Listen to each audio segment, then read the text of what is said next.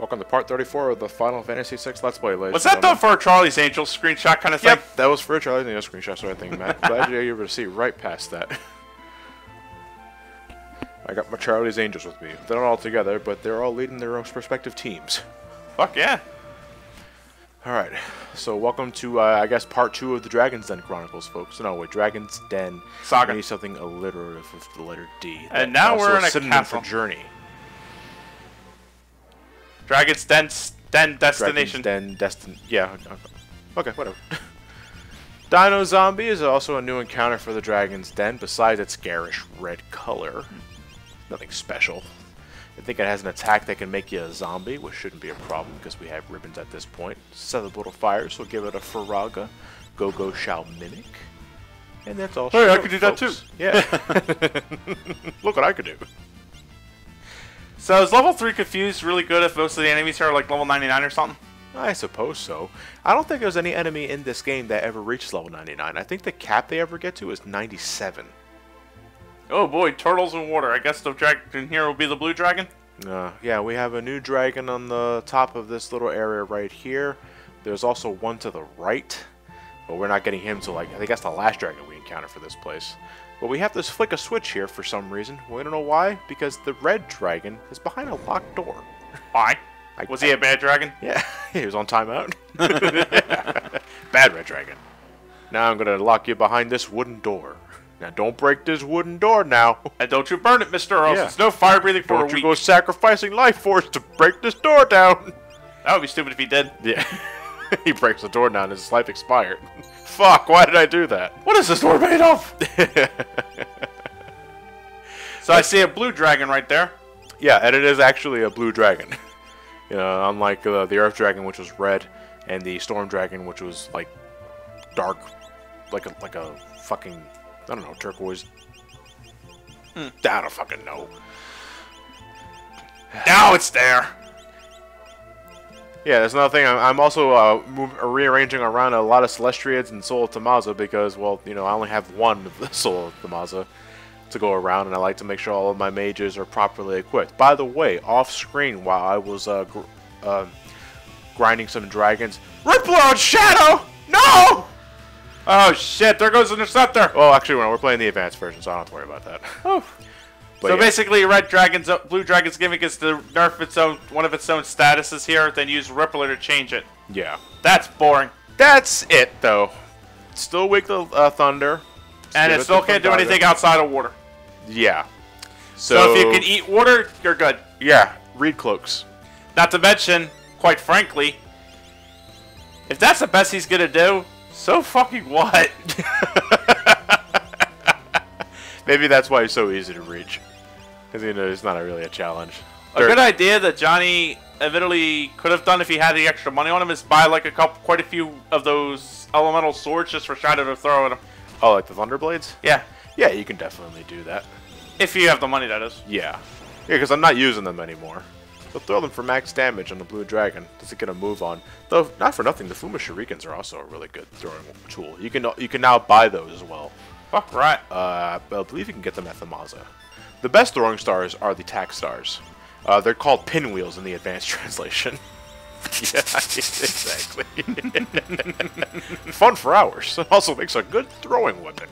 The first time I ever saw, I still have the image of Seven's pinwheel weapon. I was like, what the fuck you want me to do with this? Yeah.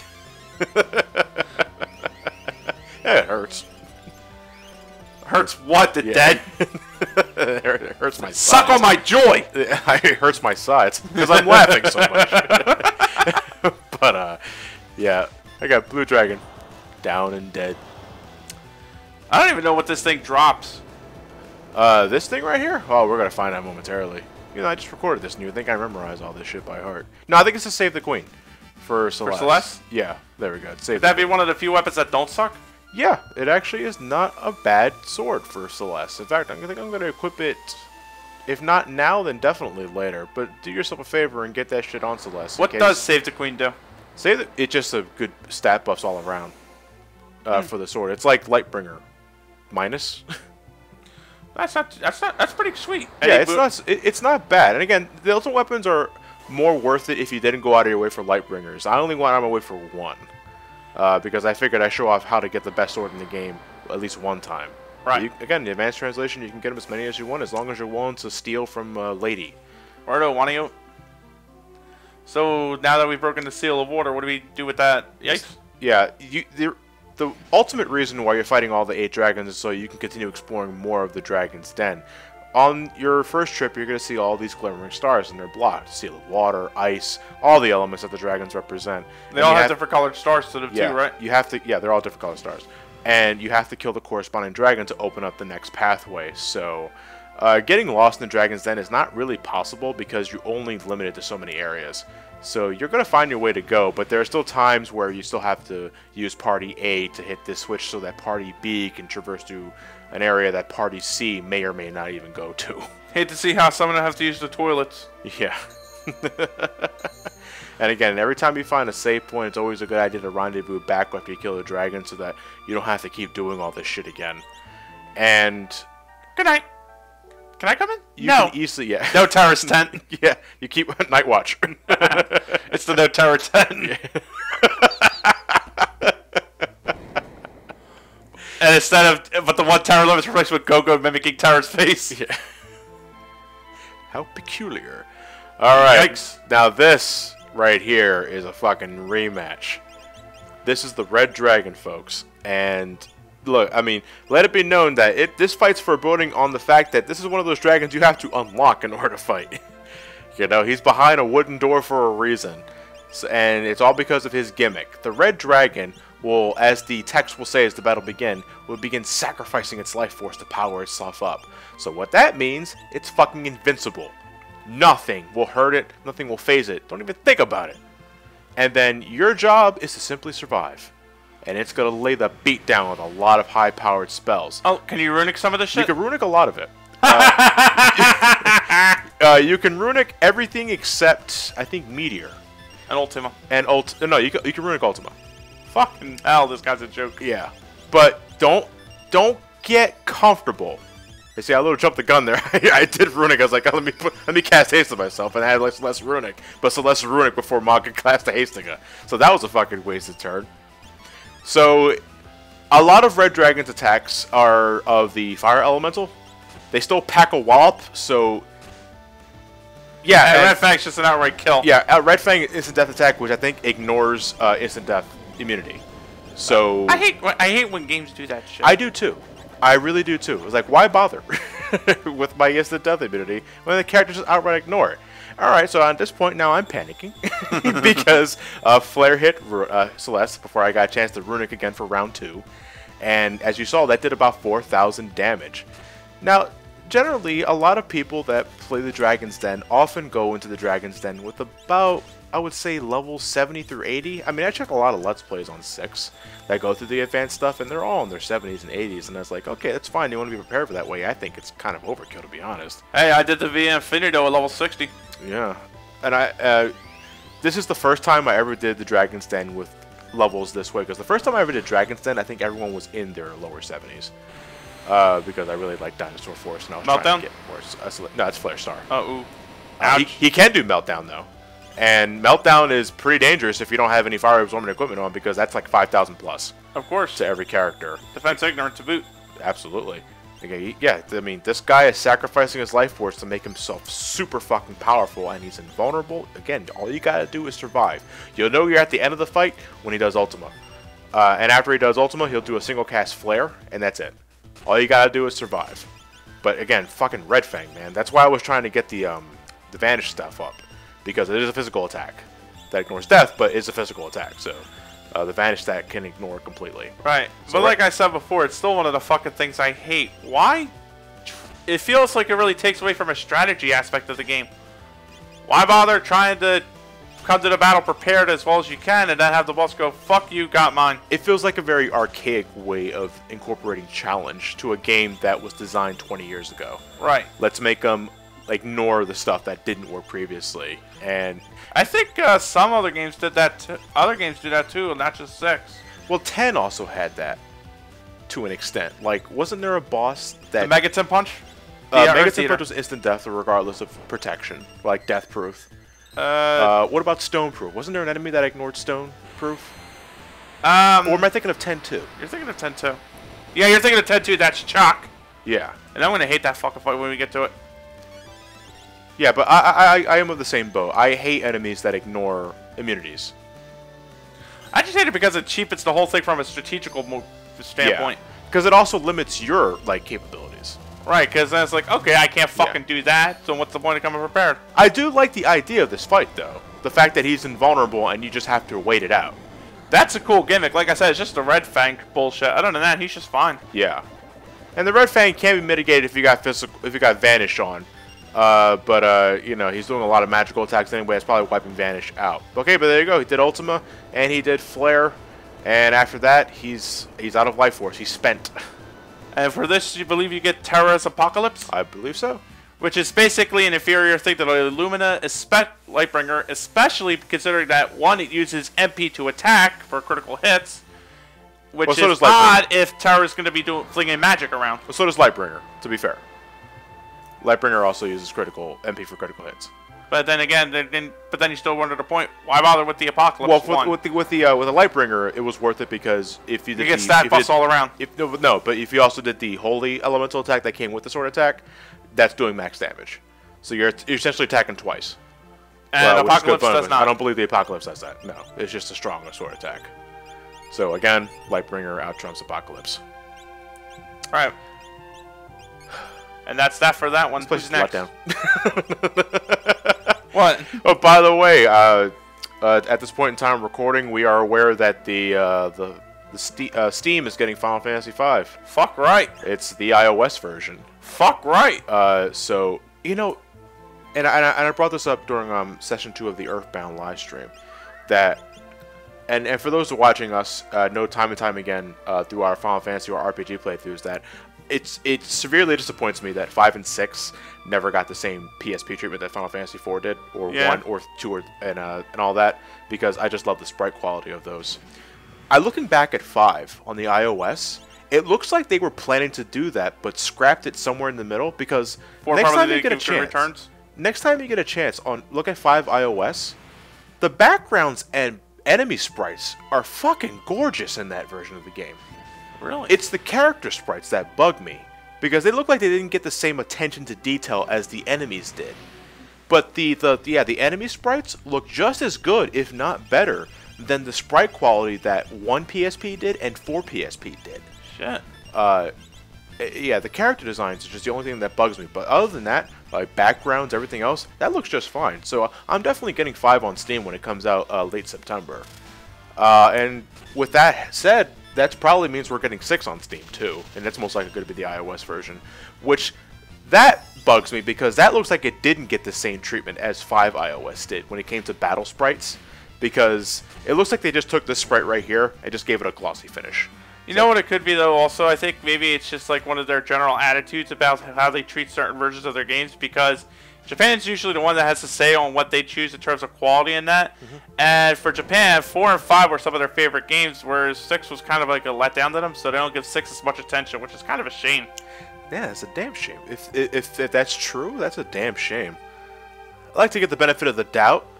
I do too, but I'm kind of seeing a pattern here, dude. Yeah, and it's really weird because, you know, they already sort of like had the mentality of redesigning enemy sprites and other things from the ground up, because Ultima Weapon, 6's Ultima Weapon, was a boss you can fight in Final Fantasy 1 PSP. And, you know, they gave the Atma Weapon sprite the same amount of detail and class as they did with every other enemy sprite. So the effort's there. It's just that for 6 iOS they decided, okay, we're gonna revamp the backgrounds, but for everybody else we're just gonna, you know, maybe increase the clarity just slightly and then just give it a glossy finish to make it look HD, when in reality it's nowhere near close. Right. And that bugs me. But again, only for 6 iOS, because 5 iOS looks like they put the detail in for the enemies, and it looks great. I can't wait to show that. I'm going to get that for my iOS. Yeah, I can't wait to revisit 5 with those sexy ass enemy sprites, because they look so gorgeous. I wonder if they'll use the advanced version stuff. Yes, it is. Fuck right. It's the advanced version. I mean, at this point in time, you have no reason not to. Oh yeah. Yeah, so you can go fight your Omegas, Mark IIs, your Neo Shinryus, Enuo, the fucking Void Master himself. He sounds like a DJ when I put it that way. Mixmaster Annuo. DJ Void sounds like a really nasty thing you could say. Yeah, DJ Void. Yeah, why don't you go DJ your Void, you jerk off? Drop the beat into nothingness. Dragon Avis? Dragon Avis is a new encounter for the Dragon's Den. Fire, weakness, that's it. Okay, Again, same with the Abatement that you fought a while back? Pretty much. Oh boy, Again, Whirlwind. Yeah, these encounters are nothing special. The Whirlwind hurts for those that don't have immunity to wind. I believe if Terra or Celeste is rocking the Minerva Bustiers, they're fine. Paladin shields, Force armor, Force shields. Those are the kind of armors you want to be rocking in the Dragon's Den. Anything that just ups your magic evasion, your magic defense, gives you immunity to certain spells or elements. That's the kind of shit you want. Stuff like Genji helmets and Genji armor is not going to do much for you. Genji is only good for stat buffs, which helps to a degree, but in the overall grand scheme of things, it's elemental protection you want over that. Yeah, like if all the dragons were dirt dragons, then Genji equipment would be fine. But no, that's not the case. Anyway, so now we're heading into the second major area of the Dragon's Den, and it's very much inspired by the innards of the Zone Eater. Where Here's the rest of it. Yeah, where we recruited Go-Go. And by that I mean there are treasure chests that we can hop on, and those fucking green douchebags that can knock you off the bridge are back. Why? I don't know. Maybe they found new work. Well, I imagine the worm didn't pay well. I guess so.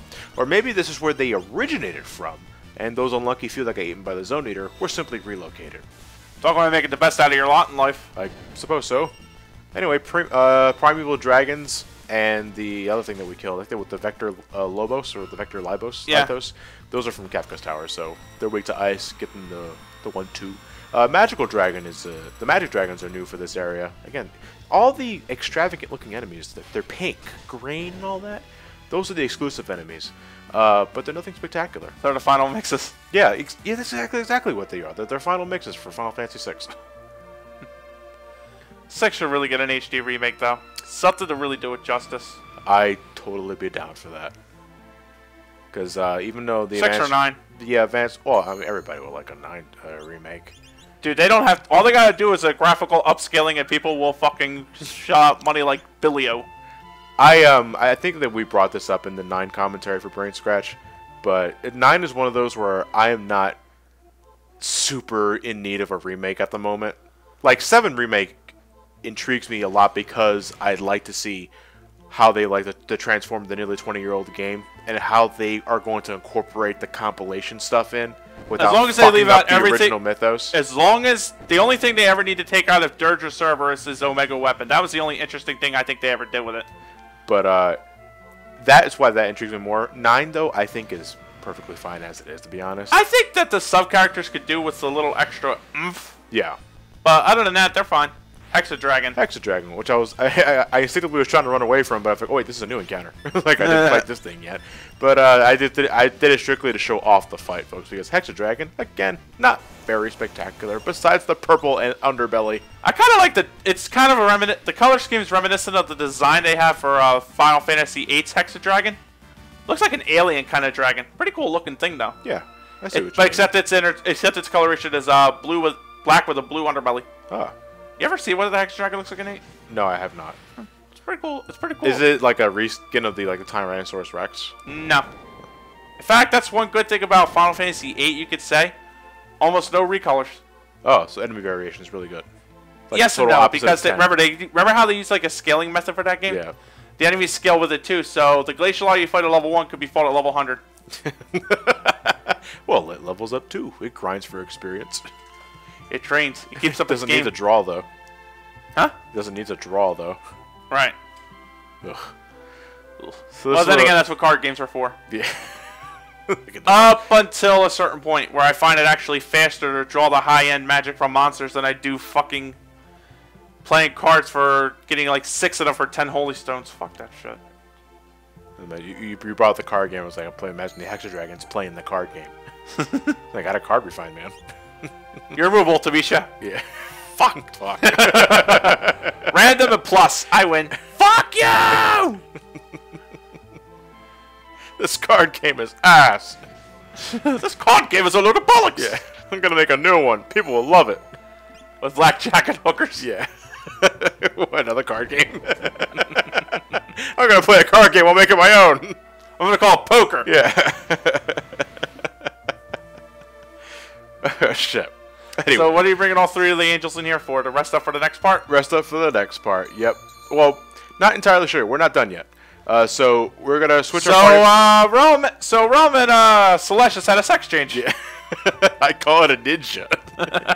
So yeah, we used the little red star above the save point to switch our party members. Now I am rocking Charlie's Angels with I forgot who my third member was. It's most likely. Oh no, you know what? It's Mog, because Molulu's charm ignores random encounters. Thank fucking Christ. I don't want to run into any more random battles here because I just want to get through this area quick. Yeah, here they go. The green douchebags from the zoning are back, and fuck off. Damn. All right, so but unfortunately, falling down from the green douchebags is nothing like falling down from the Zone Eater because there are encounters here, and as you can tell from the blue flames, they're special little doohickeys. First up, 10 people might know this one. It's the Earth Eater. It's a recolor from Baba. Interesting. So Earth Eater is weak to Holy. Unfortunately, every time you hit it with someone, it counterattacks with Megaton Punch. That's instant death. It's instant death, which ignores death immunity. So if you want to make that's like this, a fucking truck, though. Wait, can you evade it with Phantom? Yes, you can. So but you can also cast Stop on it. So cast Stop on it. You use Phantom, whatever you want. Pick your poison, and Earth Eater goes down like a bitch. I got Mog with the Holy Lance on standby, and he's jumping with the Dragoon Boots and the Dragon Horn. And he still only jumped once. Yeah. The Dragon Horn is merely an accessory, not a tool for Makes Mog look cute. Yeah. And Earth Eater goes down, no problem. Earth Eater. I hate Earth Eater in 10. I hate that fucker because he has Fortune Spheres. I hate it because he has something I want. Yeah, and you need a whole fucking lot of them. Same with the Greater Sphere. Oh, I hate that fucker more. It was always Nest Slug that gave me trouble. Yeah. I have no idea how the fuck I'm going to be doing that shit for the 10th. How we're going to be doing that for the 10th playthrough. Speaking of Nest Slug, we may just see him in this Let's Play. Though nowhere near as annoying, so. Well, hopefully not. If the Nest Slug was anywhere near as annoying as he is in 10, I wouldn't be able to finish this fucking place. I hate that gimmick. I hate Nest Slug. Just entirely. You know, not for nothing though. Like they went out of their way to give him a unique, graphic. He's not a recolor of anything. But the thing is, though, is that I think the Nest Slug enemy was going to be used to the. We're really bad at this shit because we go right into fucking 10 where she's talking about sex. Yeah. Let's start here. Marlboro Menace. This is another thing also from the original Coliseums of Final Fantasy 10. This guy likes to divide. So as soon as you kill one, you got 2. Then when you kill 2, you got 4. Yep. And then after that, he gives up. After that, yeah. After 4, he gives up. Likes to counterattack with Blaster. Yeah, he's like, fuck, Mog, you're not doing any favors, honey. I'm sorry, I didn't know. I mean, I see abomination tentacles here, and I think, he must be weak to Holy. Actually, no, he absorbs Holy. So yeah, he's a Holy Eater. Yeah, he's a Holy. Yeah, fuck God, I eat him. It's so delicious. Where's your gun now? All right, so Marlboro Menace, despite the name, and he's nowhere near as bad as 10. And even after he divides, has a devastating weakness. Right. Devastating weakness. He's not immune to death. He's not immune to instant death. He's not immune to instant death. So you can, no matter how many times Marlboro Menace multiplies, Cyan's level 8 sword technique, Cleave, one-shots him. All 4? Yeah. Fuck right. One-shots at 1-4, but not even that. If you can use Cleave as early as the first Marlboro Menace, instant kill, doesn't split up. Wow, Mr. Thou is useful. Yeah, so you don't have to deal with all 4 of the Marlboro Menace if you decide to use Cleave automatically. I wanted to let the battle drag so I can show that the Marlboro splits up, but now I don't want to deal with 4. So I'm charging up to level 8, Cleave, instant death attack. And then as soon as it happens, there you go. I love how the iOS fixed that. Oblivion! And there you go. That's, my friend, is how you whack a weed. Yeah. Hey, Mog, you gained a level! Woohoo! Woohoo! There was no one to land on. I wonder if it stumbled in midair while it does a dance in midair. Yeah. Maximira. Oh yeah, I took the Molula's charm off, so we got random encounters down here too, and some of them are pretty fucking nasty. Maximira is nothing special, but there's a Dullahan recolor here that I think it's called Arma Dullahan. Again, garish colors, but it also hurts because it like physically counters with Spear, which does like 2,000 damage in the back row. Ow! So yeah, get Phantom up as soon as you can, and the fight shouldn't be a problem. Maximira has only Stone Gaze to really counterattack with anything. If you got a ribbon on, it's not a problem. Or too bad nobody gave Mog that memo. Well, look at it this way. You got another clump. Yeah. Ooh, I always want to decorate my man cave with a Mog statue. Too bad about the noises it kind of makes at night. It's screaming. I'm trying to sleep. It's speaking to me. Sarah! So yeah, that wasn't the blue flame. I thought it was. Okay. Okay, this is a pretty boring battle. The Abyss Another Worm. 10 name monster. Yeah.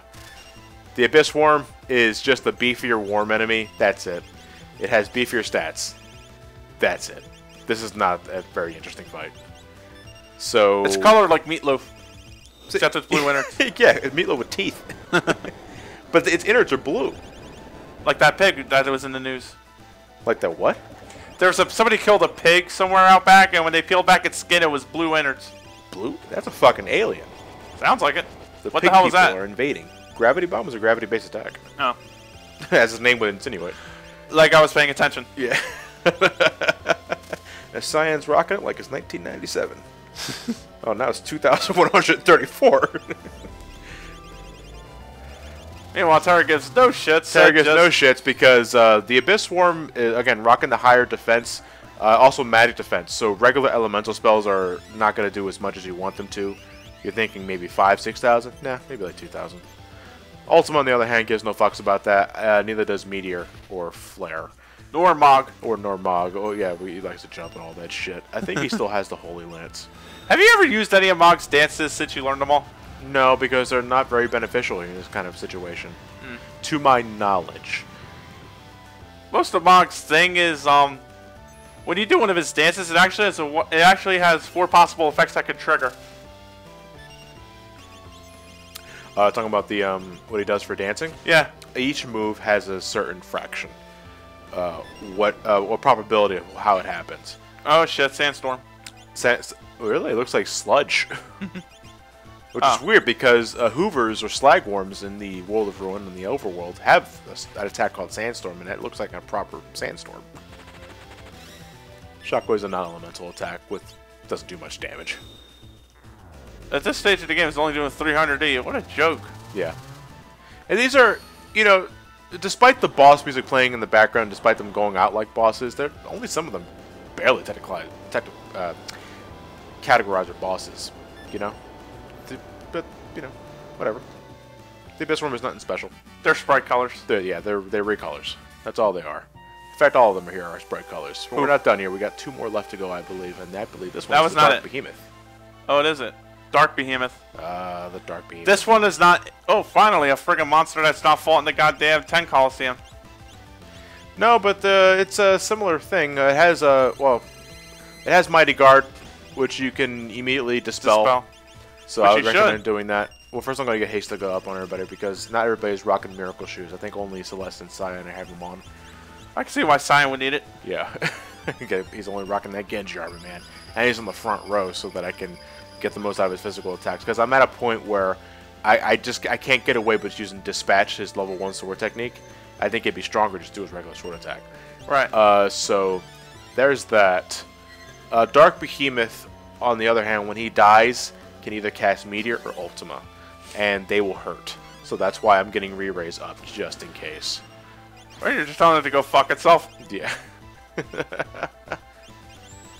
Ah! I block your horns. I block your attack with my double swords, despite the fact that I only have one. I don't think that's a double sword animation. I think it's just to represent blocked. No, I think it's 2 swords, like catching the attack with 2 swords. That would be a parry then, like. Yeah, with 2 swords. That's my point. He only has 1 sword. All right, and so you just wasted healing magic because Because, you know, one character does this, one character does this, the other character does this. Pretty much a down set pattern. And I don't want to break from the pattern because the moment I do... Now, you know what it was? I think I see what that sprite animation actually is. It goes down, their attack goes down like this. Your sword comes down like this, forming that cross. So the other sword represents the enemy. Right. It's just, that's not even a sword. It's like a... It's like a slash. Right. Yeah. Well, okay. Yeah, I can definitely see it that way. It'd be really weird if it was a second sword. Fuck, he's dead. Again? Why do you always kill him when I jump? You know what's really fitting? What's that? Umaru uses Mog as a baseball. But I thought Mog was Umaru's boss. Fuck that noise. Mog should be using Umaru as a baseball bat. Umaru Certainly wouldn't worth know it. the difference. Anyway, so who's left? Up there is the exit. Unfortunately, I kind of went past the other one, which is Gargantua. I'm going to head back for him. After I kill this Crystal Dragon. Again, garish fucking colors. I like the coloration though. What's it do? Nothing special. Nothing special. Nothing What kind of damage does it do? Nothing special. Ah. That's what I'm saying. It's like this. Out of the encounters that you can run down here, the Crystal Dragon is kind of like the breather enemy because physical attacks that can just outright guard. Needle Breath is, you know, that's a pretty outstanding physical attack, but that's about it though. It's kind of like a recall of the Blowfish, but it doesn't do set 1,000 damage. And yeah, that's all she wrote. Again, so the one enemy that you're watching at it. Yeah, the one enemy you're watching out for here is like the Armo Delahan, the recall of Delahan, because of its counterattacks. And tell me about yourself. Let's look it up. Level 89. Okay, wow, you're pretty up there. Not much on the HP though. You're rocking a lot of MP though, but that's it. You don't have any elemental weaknesses or anything of the like. So I'm just gonna give you the stab stat. Oh, you don't like that, do you, bitch? Well, you really don't like that, do you, bitch? No shit. But he really isn't, like you said. Or he really is, as you said, nothing special. Just blow him up. Yeah, just blow him up. I mean, you got the physical attacks, but if they're in the back row, then you're not gonna feel much of that. Because Terra's got the high magic block and evasion, so she's going to be blocking all that. Celeste pretty much goes double. Mog has a snow muffler, which means his physical defense is through the fucking roof, so that's not going to do anything. Cyan, on the other hand, was only at risk because, again, Genji armor and all that. It's not really doing anything. Armo Delahan. Ah, here we go, the Armo Delahan. Yikes. Yeah, this guy starts the battle off with level 5 death, so if anybody's in the multiples of 5, they're down and out before the battle even fucking begins. Kind of like Death Gaze in that regard. Death Gaze? Oh, sorry, Doom Gaze. Oh, sorry, I combined Doom Gaze with Death Guys. That's what I did. I do too. So I'm getting everyone set up here with Vanish and Golem just in case because I want to hit this guy to kill him, of course, but he always counters with that fucking spear attack, which again is 2,000 plus damage in the back row. So he also manages to have he also manages if he does roulette to just not fucking die from his own magic. Yeah, I think he's immune to death. Fucking Blaster, man. Oh, good that I missed. Yeah, it should be noted that Blaster is instant death if it hits. I think it's 50-50. So if you don't outright block it, there's still a chance that the probability is in your favor. Fucking Spearman's always twice in a row. Look at that. Shit. Golem just took 2,000 for me. What a trooper. But his arm fell Meanwhile, off. Mog just bailed. Yeah. It's like, fuck this. Look at the colors. Look how much damage he did. That was in the back row. Fuck's sake. He ain't one to be clowned. No. He looks like a clown. Look at his colors. Like, this guy should be a boss. He doesn't get boss music. He just gets regular music. And it's always the fucking boss in Mook's clothing that does that, which I hate. Like, I'm fighting a threat, but the music doesn't reflect that. Right? Thankfully, Mog has a snow muffler on, so the physical defense fucking laughs at Dullahan's spear attack. But still, that fucking hurts. Les, how you feeling, honey? Why did it do less to Mog? Because he has snow muffler. Again, It's a fire elemental attack? No. Snow muffler is physical gives you nearly max physical defense. Oh, okay. So a spear won't do much damage to you. If you got an imp warrior with you, then he won't really care about Dullahan's physical attacks either. But still, Jesus Christ. All right, so the last encounter that I have yet to show up because I kind of ran past the guy is Gargantua, and guess what? Nothing special. By the by, whatchamacallit, this thing was actually named after a monster in Final Fantasy VIII. Really? What is? A giant fucking... Alright, here's the thing with Final Fantasy VIII Gargantua. There's a monster you fight called Vice Age, Lefty, and Righty. Yeah. They take the appearance of a mummified monster in the ground. Gargantua is what happens when it comes out of the ground. Oh. I kind of like that idea. I do too. Like Too bad he's nothing special. Yeah. Like Gargantua. It was really weird because Gargantua also has access to, I think... Throat punch? Like, no. Nothing like that, but he has access to high-level magical attacks, but the thing is, his magic stat is non-existent. Wow. So they don't do any... They do very, very low damage. Does he do Rippler? No. Doesn't do anything like that. Just a recolored big guy, and that's about it. So I figure it's a good time to show off Valor, one of the spells that we learned from Gilgamesh, which triples your physical attack for that one turn. So any character that was doing 2,000 is now suddenly doing 6,000. Is that all of them? Yeah, that's all of them. Even Nuzlocke? No. We're not done with the Dragon's Den just yet. This is only the area that that you go through should the green douche knock you down. Those are the special encounters exclusive to this area of the game. Do they come back when you do? Yes, they do. So try not to fall down again. If you got Mog, though, use Molulu's Charm to ignore all the random encounters, but you still got to maneuver your way through some of the blue flames, which is impossible for like the Earth Eater and the, I want to say, the Marble Menace. You can play the waiting game with the Dark Behemoth and them such because you can just wait in one spot and wait for them to move around. That's what I ended up doing because, spoiler warning, I fell down again. But I cut it past that part. Well, while Johnny gets himself out of that hole, we'll see you guys next week for part 35.